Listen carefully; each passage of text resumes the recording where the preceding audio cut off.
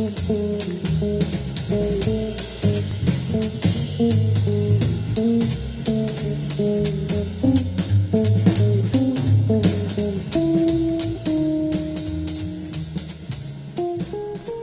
is often the case, I went into the history of my organization, which is celebrating its 131st season.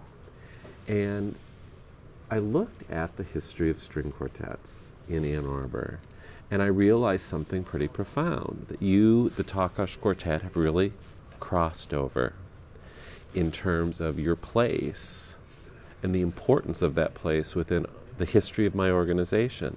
I would say that certain quartets, because of the longevity of their relationship with us and with our audience, start to define the era of string quartet playing and chamber music in general.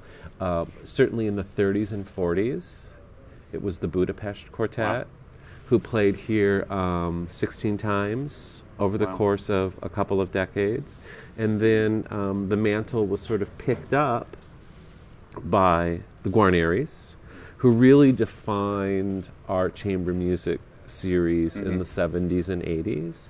And really that mantle has now been picked up by the Takacs Quartet, which last night made its 12th appearance here in Ann Arbor. Wow. And after next season, we'll have performed here 15 times. We don't want to announce what's happening next year yet.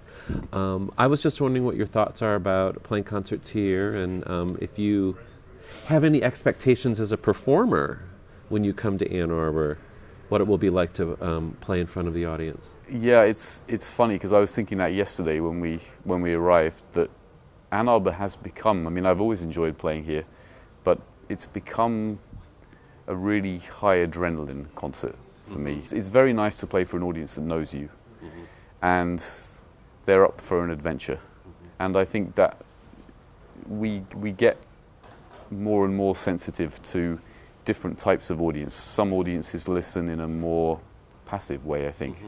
This group, I don't feel that with at all, and maybe it's partly because we've built the relationship over the years. And so for me, actually, it's one of the places where I have to concentrate on managing the adrenaline. You know, there are some places you go where you look for your adrenaline, but that's not an issue here. So. I remember last year, and I can't believe I'm going to say this to your face, but I was walking up, because you never want to be, in my business, you never want to become predictable. Right. Predictability is just the death knell. And that's true for us as performers. Absolutely, absolutely. So I'm walking up the stairs to the Rackham Auditorium last year, and I was thinking, 10, 11 years in a row, I'm wondering if this is becoming too predictable or too expected on the part of our audiences. And that's literally what I went into the Rackham Auditorium thinking. And I remember sitting there in my seat, and you just pulled the first chord. I don't even remember the quartet. But you just pulled the first chord, and I thought, oh no.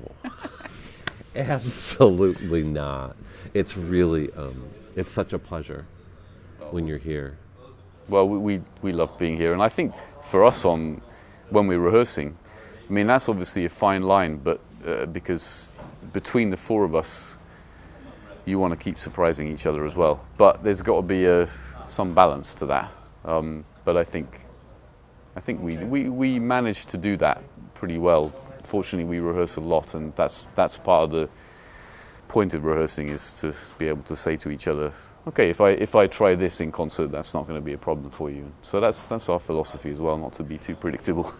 It's nice of you to also hear you reference as a musician who's at the very top of the mountain, that it's important for you to feel a relationship with an audience.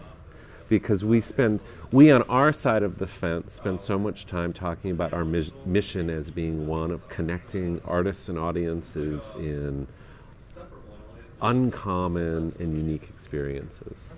Yeah. But you sometimes wonder if the artists really want to be connected. Well, it's so important, and I think these days there are so many musicians playing out there. We're always looking for a way to, I mean, you can't guarantee that you can do it every night, but you're looking for a way to, I suppose, shake the audience up a bit emotionally and create a program where there's as wide an emotional range as possible. And we get to the point where we almost expect that here. So we come out on stage more sensitized to what's going on in the audience. Yeah. It's a wonderful audience. It's a wonderful listening audience. You can hear the listening. Yeah, that's exactly it. It's such a strange thing to say, but you can hear the silence. And I don't know if it's energized. I don't know if audiences realize to what an extent the quality of their listening affects the performance on stage. That if you hear a certain quality in the audience, it affects your timing, and then you're a little bit anticipating, well, if that was how they listened there, then maybe I can try something a little bit different here. And so it's a really, maybe they don't fully realize that, but that's so much different to, you know, going to a movie where you, as an audience member, you don't have any effect at all. Totally passive. Yeah. Totally passive. Yeah, I've always thought of a concert ultimately as an energy exchange. Yeah. And you can hear the energy, and you can hear it in the silence. And a completely disengaged audience sounds 100% different from an audience that's really on the edge of its seat. And you can hear it in the silence, and also in little surprise. There were in the Mozart yesterday, there were a couple of kind of surprise little chuckles, you know, every now and again. And I think an audience that doesn't feel the performers can create an atmosphere on the stage where the audience doesn't feel inhibited about expressing that.